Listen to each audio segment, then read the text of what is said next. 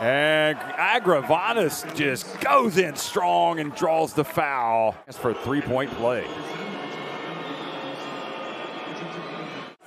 Medijan Berson. And here comes Greece with Agravanis. Direct basketball from one end to the other. Papagiannis back outside. Moraitis, will it be his second three? No, it will not. But Agravanis gets the rebound.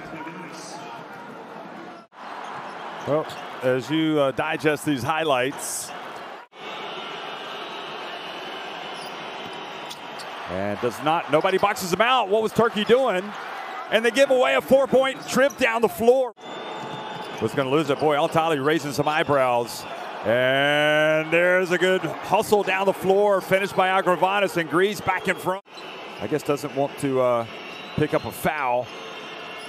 And Agravanis wide open, and just like they would have drawn it up in the huddle.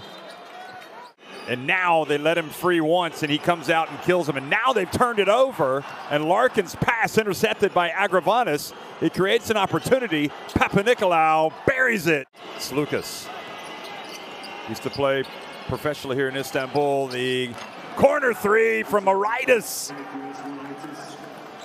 Just got their confidence.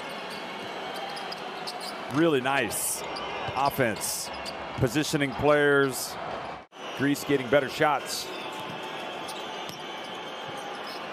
Three-point shot is good for Agravanis.